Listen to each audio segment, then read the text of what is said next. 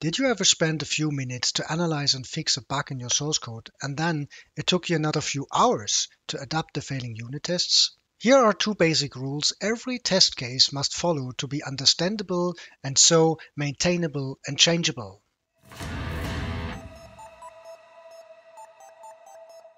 And these rules are: don't assert what you haven't arranged, and avoid any noise possible. Let's look at a simple example. So this is a test case from the VS Project Converter project we looked at in the previous video, which was about converting from legacy Visual Studio project formats to the new SDK style projects. This particular test case is about one specific aspect, which is removing code files which were previously not mentioned in the projects and which can so be considered as dead code and have to be removed from the file system now, otherwise they would be included in the project again automatically. Having a closer look at this test case, I wonder why A and B should actually be kept while C and D should be removed. So here rule number 1 comes into picture. Don't assert what you haven't arranged. What does that mean? Every test case can be split into 3 basic parts: arrange, act, and assert.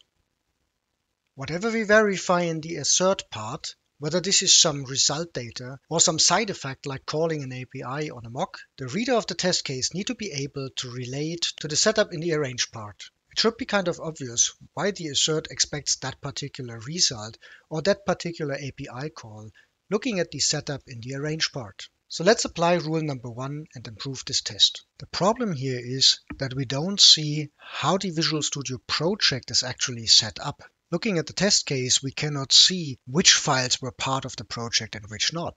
Looking around the test case, we realize that this setup is in the setup method of the test fixture. This makes reuse easy, but hides the important information we need to be able to understand what the test case is asserting on. One obvious solution would be to take this whole code here and copy it into each and every test case. Obviously, this is not a nice solution. A better option would be to extract that code and put it into a factory method and pass all the relevant information to it. So let's do this. We take this code and create a new factory method. Private x element create CS project and just paste the code here and return. Okay, what are the relevant information? The relevant information are the code files which are part of the project. So let's take those as input parameters. iRead-only collection, string, code files. Let's comment this out for a moment and generate this XML snippet here from the arguments we got. So code files dot select X, and now let's copy this part over here and say this is a compile and just add the file at the end. One more bracket and a comma. After having done that, we realize that we actually don't need this member and the setup method at all. Now let's fix the test cases. So we have here the file system. Now let's set up the project.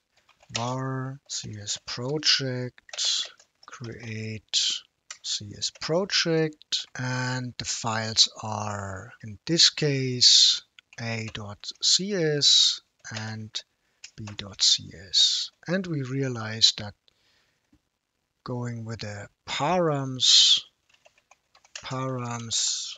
argument here is even more convenient. Okay, we have to put this first, copy it here. And let's do the same for the second test case. And here we have to pass impl x and nothing else.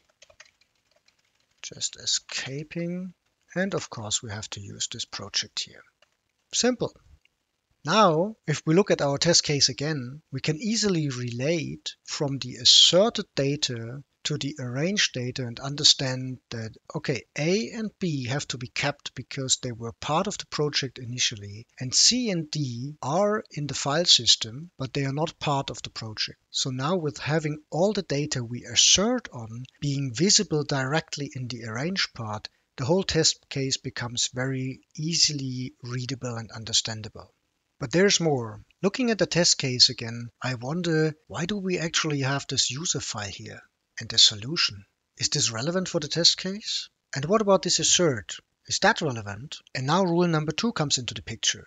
Avoid any noise possible. What does that mean? When you have any other data, variables, or mocks in your test cases, which are not really mandatory to understand the test case or to make it pass, then this would just confuse the reader.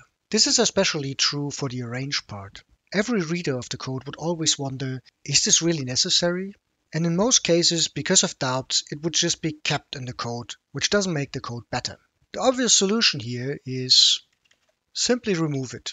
The same applies to unnecessary asserts. As a rule of thumb, let's have only one logical assert per test case. So let's remove this one as well. If the code cannot be easily removed, hide it in some factory methods like this one. Now the whole test case is much more understandable and so maintainable and changeable.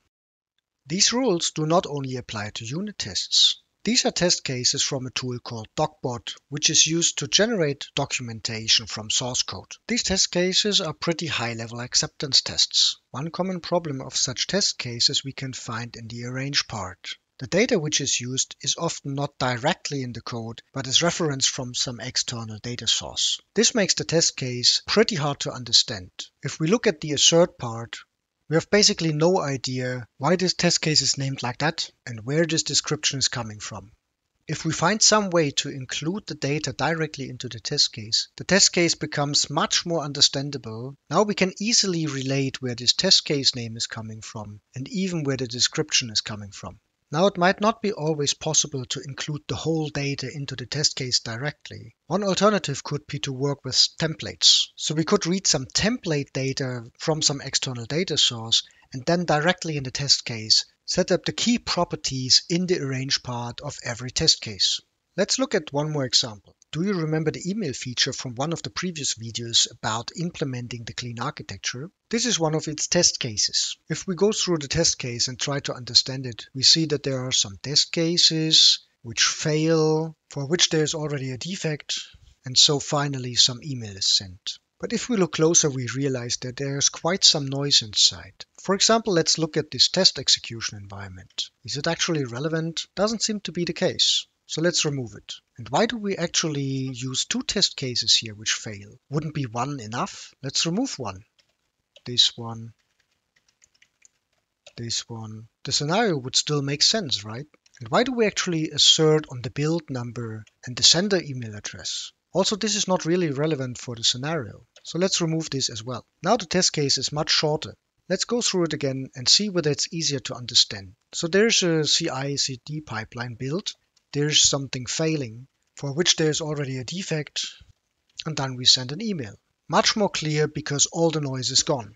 The purpose of tests is not only to find and avoid bugs. Tests should also act as an executable documentation, and as such, tests need to be easy to understand. Furthermore, software is expected to be soft, means changeable. This is true for automated test cases as well. So follow rule number 1 and rule number 2 for understandable, maintainable, and changeable tests. See you in the next video.